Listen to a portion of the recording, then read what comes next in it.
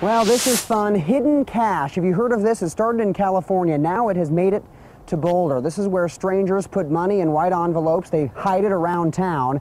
Then they post clues on Twitter. The Twitter handle, Hidden Cash CEO. Now, Pete Bird, my photographer, he says he put a white envelope somewhere around here. I don't know where it is yet. I'm going to search for this. But as for Hidden Cash, they're going to start posting more clues again today. The first clues tweeted yesterday. Take a look at this. This is the very first tweet that was posted. Quote, "It's our first clue. See our town in red, white, and blue. 2 wheels will make you wise. In the bottom of a basket, find the prize." Somebody found that at a B-cycle station, and they took the money for themselves. Here we go. Found the white envelope. Now, Pete says there's a surprise in here for me. Let's take a look here. Pete, there's nothing in here.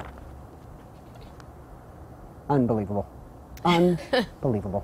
Back to you guys. Oh, Eric, you're so funny.